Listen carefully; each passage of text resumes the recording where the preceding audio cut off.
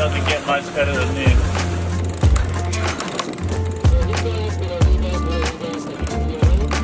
Isn't it the prettiest poop you ever seen? That'll be the end of selling Merewether, hey? No. No. Not even a bombie could end up.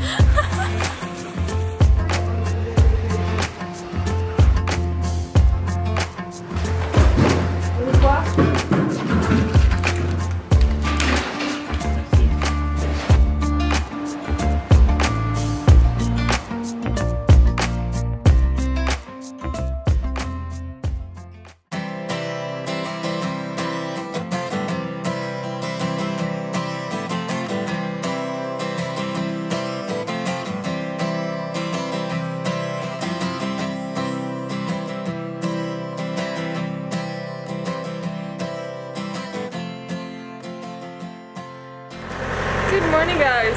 So the time has sadly come now for us to leave this place. We're going to visit a pearl farm and another beautiful, beautiful spot. So we're going now with our convoy. I think it's 10 nautical miles, more or less, to the pearl farm. So we're picking up anchor now, and yeah, get going. This morning we actually went to land to pick up some more coconuts for my dear captain, and yeah, for me too. It's great living off the land, which we love to do. And now Kieran's a bit stressed, so I'm going to stop vlogging and help him. Good morning, Captain! Good morning. Did you get some nice coconuts this morning? I got some great coconuts. Very happy chappy. Good. You ready to get going? Ready to get going. Alright, do you want me on the bow? I would love you on the bell. I'll stop filming.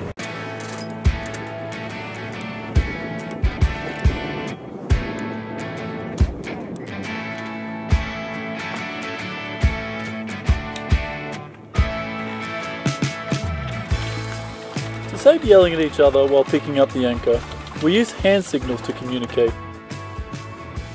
This one is steer to starboard. Stop. This is rev engines to give power to the windlass.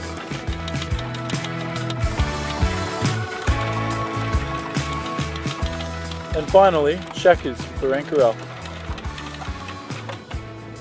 Moving through the atoll, coral heads are a constant hazard that we have to be cautious of.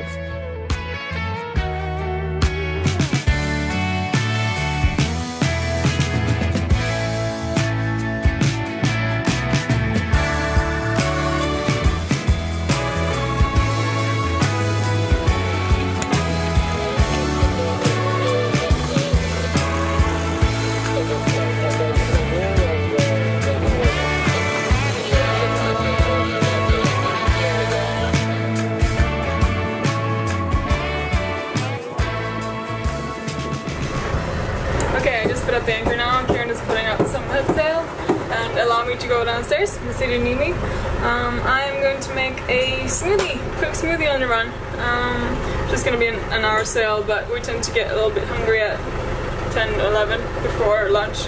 So I'll show you what I'm making. Sorry, it doesn't look too appetizing. I just put in bananas and soy milk, and I'm going to put in some chia seeds. And this is a green blend. It's kale, spirulina, and a bunch of other greens in there, and some organic oats. I'm not good with going off the recipe, so I usually just do it, put in how much I place at the time. But this is a good way to get in our greens and our nutrition. Sometimes when we're sailing a lot, especially to remote places like this, we're not getting all the greens that we need. So stuff like this is essential to us.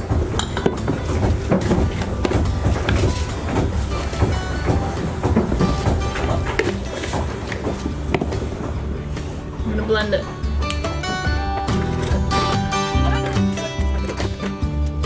It's my great wish in life to get a proper blender. When we have more power, then I'm gonna get a proper one. So, but for now, this little trusty mate is doing the trick just fine. And voila!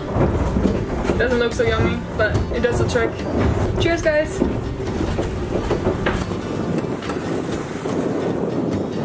Sorry.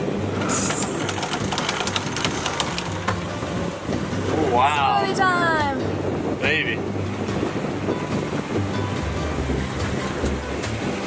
Alright? That's fantastic, darling. No, it's absolutely fantastic. These ones we're trying to avoid. Did not want to hit those ones. That'll be the end of selling Merewether, hey? No. No. Not even a bombie could end up.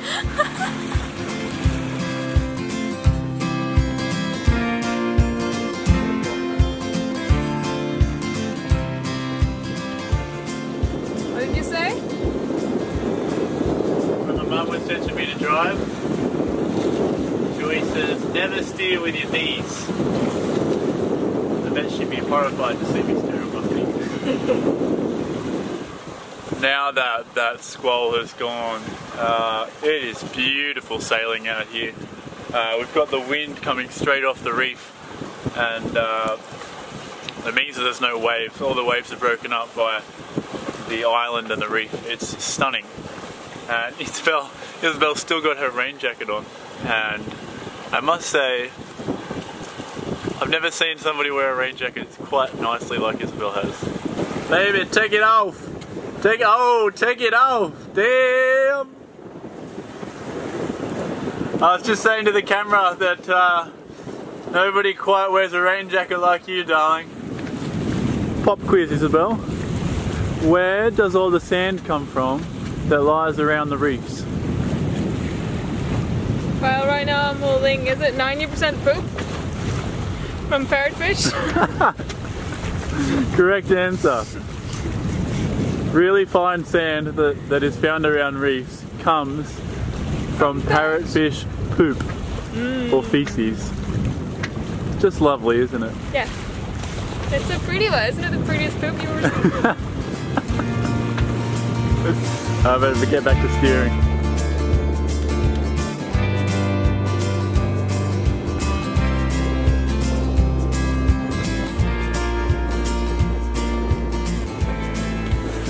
Sailing doesn't get much better than this. Deep water, palm trees, white sand. No waves. No waves. 0 waves. A few bobbies to be seen, but that's alright.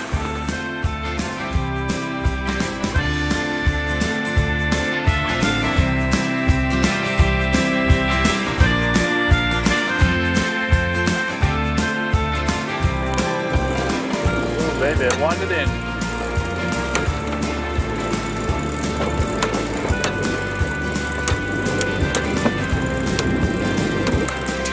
Get it, baby.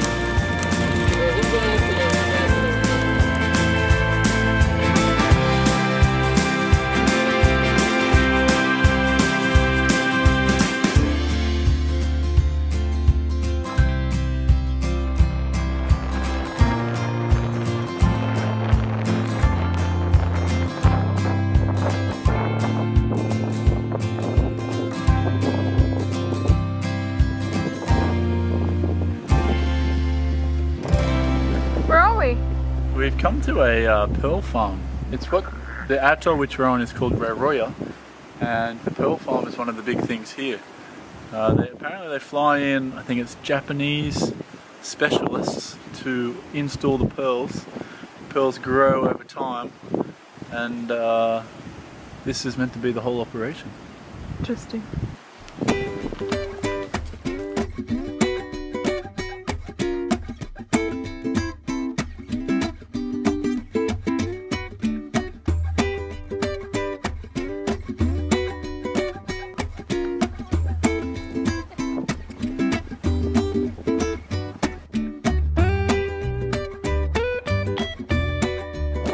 Did they leave any pearls behind, baby?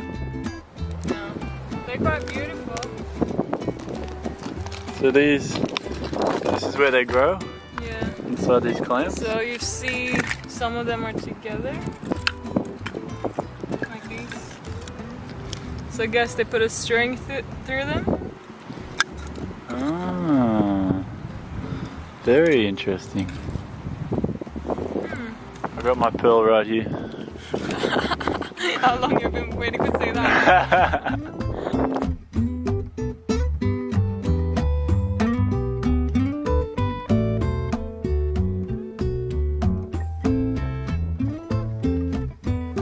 What have you found, baby? Ooh. So I guess these are the black ones and then these are normally white.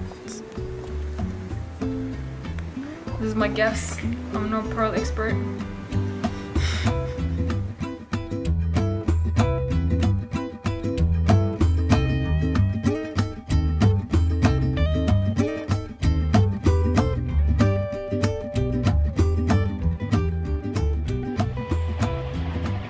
This morning we are going to the pearl farm again. We went yesterday but there was nobody home. They finally did arrive as we were leaving and they said come back tomorrow at 7 AM. We'll be opening up a pearl so you can see it and see exactly how it looks inside. Isabel. We're gonna try a little backhanded sneaky deal, see if we can get one. I'm also excited because there are kittens there and then I can pet them again. Kittens are a big draw card for you, aren't they? And yeah, it's gonna be really exciting to see how they do it. I was a bit disappointed yesterday. I'm just gonna add that they actually put plastic in the shells to make the pearls. That was a bit disappointing for me. A bit unnatural. Yeah, but we're gonna hear it from them today, hopefully, showing the language barriers and see how it's done. Beautiful. Let's do it.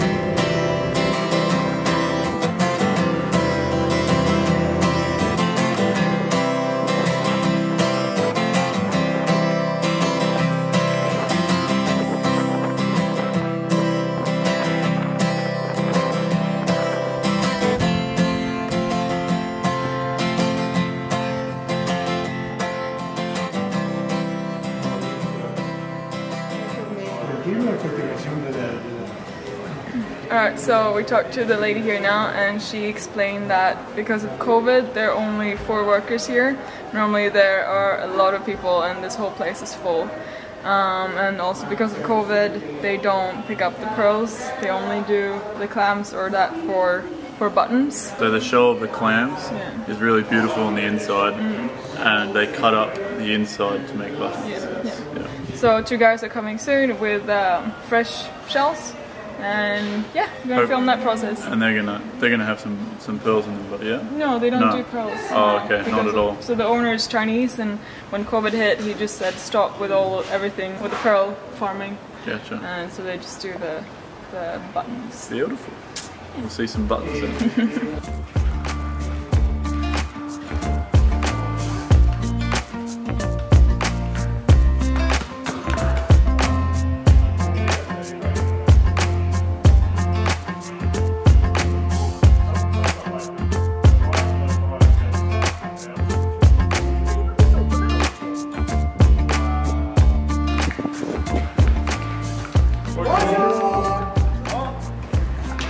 Black Tahitian pearls were first grown around the 1960s. By the 80s and 90s, when the pearls were still considered very rare, the value of these small gems was astronomical. But over time, more and more pearl farms produced more and more pearls, eventually devaluing this once rare black gold. The basic idea of pearl farming is a small part of a shell from a clam or oyster gets implanted into a clam. This process is called grafting and is usually done by a specialist from Japan. What is the pearl? You can You can eat that one. This is icky.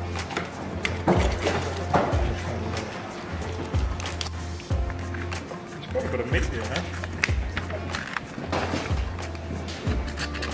Unable to fly the Japanese grafters out because of the virus, no pearls were being produced at this farm. We did get a taste of the edible part of the clam butt. Delicious. Merci beaucoup. It's okay, thank you.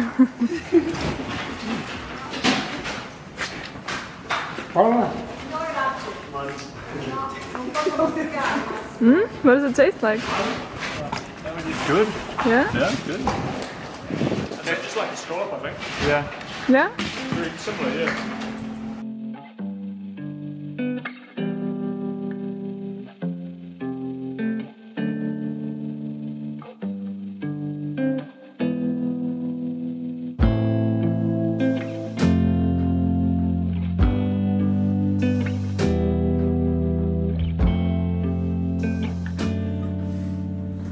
G'day guys! Hi, how you going? Welcome back to the segment where we shout out our new patrons. Ooh, favorite segment. Favourite segment action. Today we'll just jump straight into it. Basically this is where we want to shout out all the new people that have just subscribed, pledged a little bit of cash each video, and we want to shout them out right now. So without further ado, Phil S, thank you for signing up. Chris, Marcos L, Craig S, and we got a new guy named Gary C. You might remember on our crossing we had a bird named Gary. It's not him. It's not him, but it's we've been talking to Gary. We've had a few jokes. It's quite good. Yeah. Babe, you. Yes. Richard R.S. Thank you. Elliot Y. Klaus A. Benny R.P. and Stan M. Guys, we can't express how much we are so thankful and grateful that you guys have signed up and been part of the crew. Part of the crew, yes.